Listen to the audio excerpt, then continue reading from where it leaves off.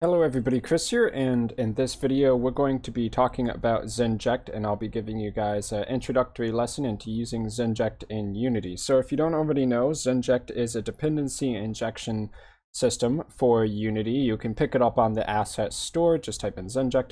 So what dependency injection allows you to do is to create your classes and your model behaviors depending on abstractions or interfaces rather than the concrete implementation of those interfaces. So if you have a class and you say that you require an iGreeting, so you need an object that, let's say, has a message attached to it, so a message property.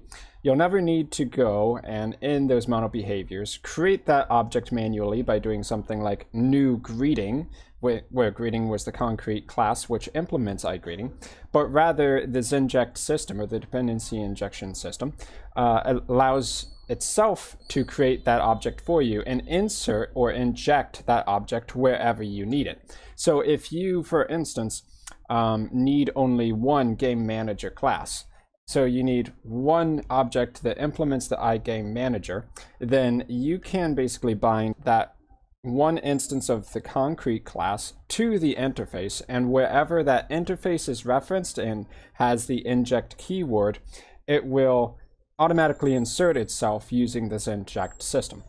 So to make that sound a little bit more concrete, we can take a look at this working example, and I have three classes here. Greeting consumer, which is a model behavior which injects a iGreeting object into the class.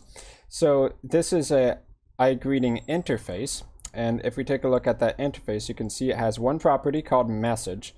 So by referencing this interface, we can basically say, hey, any object that implements iGreeting will have a message, and therefore we can use any object that implements iGreeting here in order to log out that message to the console.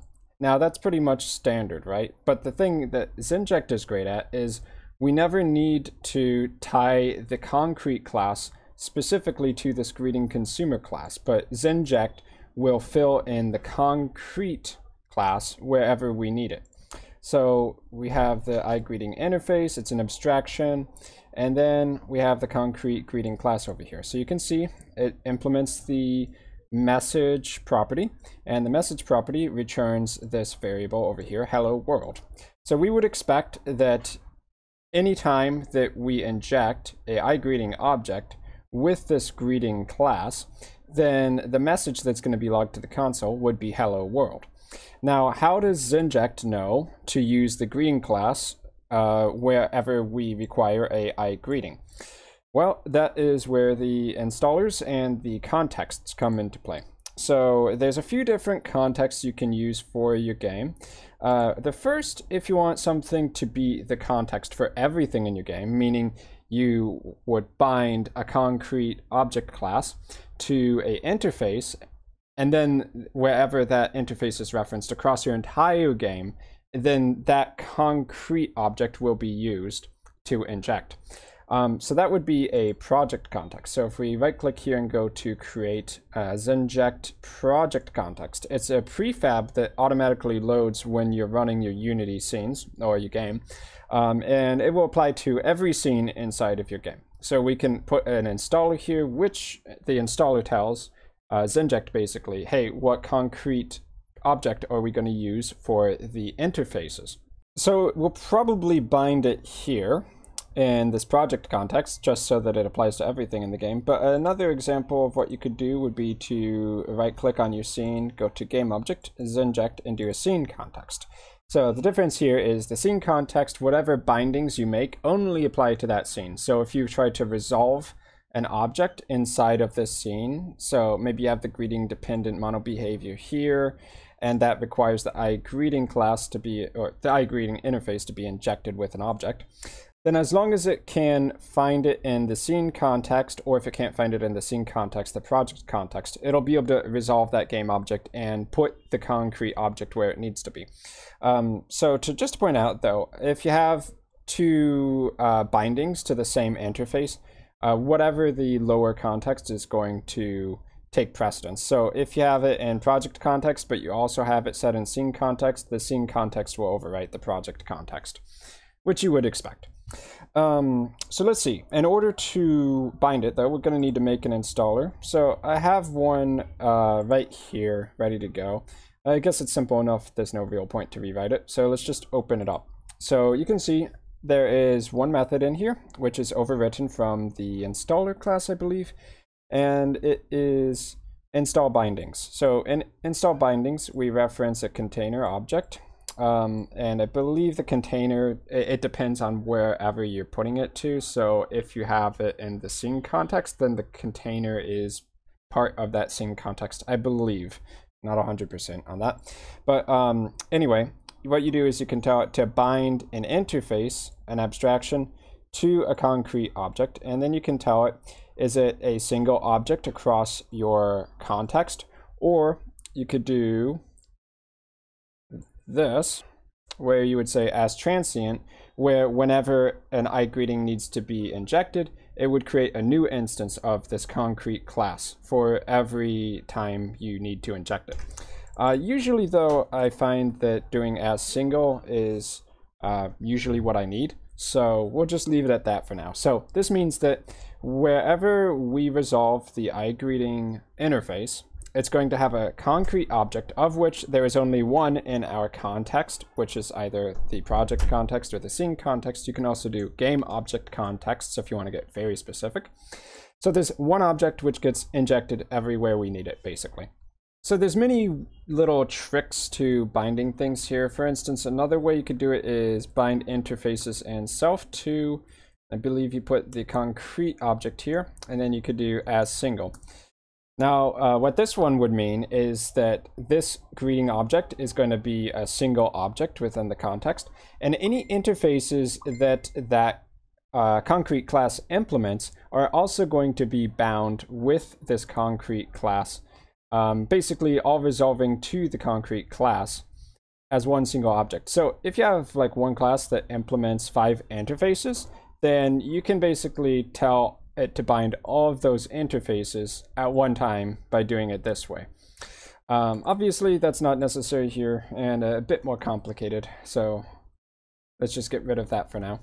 So next we need to take our mono installer and add it to the scene context or the project context. So there are 3 different types of installers here. If we were to create a new scriptable object installer, a mono installer, or an installer, these are all scripts, but a scriptable object installer allows you to create an instance of that installer as a scriptable object, good for doing things like settings. A mono installer is like a mono behavior script. You add it to a game object, and then, for instance, I add it to the scene context as an additional script, and then the scene context itself can reference that script as the installer. And then installer down here is an installer without direct context with it. And then the third option, installer, is kind of independent of the Unity system. So it would just be an object that exists and you wouldn't directly attach it to anything within Unity. It's good for doing things like unit tests, if you get into that later. So as you can see by clicking on the greeting installer, you can see that this was created with the right-click create mono installer, which is a mono installer of the class greeting installer. So now all we need to do in order for the installer to be added and load with our scene to bind the interface to the concrete object is to take this, drag it in here, and now we add it to one of these lists up here. So the one that stands out to me as making sense is the installers list. So I put it in the scene context, though obviously we could add it in here as well to the project context. So let's see, greeting installer, and we could drag that up here, and it would work exactly the same way, except that the project context is for every scene in our entire game project, but the scene context is specific to that scene. So I'll just get rid of those settings there so that we're not having any confusion. So within this scene, the iGreeting should bind to greeting, and then the greeting consumer is going to be injected with the concrete implementation of the iGreeting interface, and we're going to log the message to the console, which is only possible if we have a concrete object, because obviously the interface, it's just basically setting requirements. It doesn't have any message in itself. So I'm going to hit play here, and we're going to take a look at the console, and that was from the testing earlier. So let's hit play and see if it still spits hello world to the console. So waiting a second here, and there we go. A bazillion hello world messages, just what we needed. So obviously you can see that this is only possible if we have something setting the greeting object inside of the greeting consumer, and that's what Zenject does. So the greeting consumer mono behavior class doesn't need to know anything about the actual implementation of that object. It doesn't need to create a new object. It just gets injected by Zenject, and Zenject basically manages all of those dependencies for us. So hopefully you guys get a decent grasp on this. I've been playing around with Zenject myself in the last few weeks. I found it to be pretty cool and a much better alternative to using, let's say, singleton objects for all your class managers. Because as you can see, this decouples your concrete classes from each other. So if I was to completely remove the greeting class from this project, it wouldn't have any impact on this greeting consumer class itself. I would just need to supply any other class that implements iGreeting into the Zenject installer, and the project would still work, which is really cool.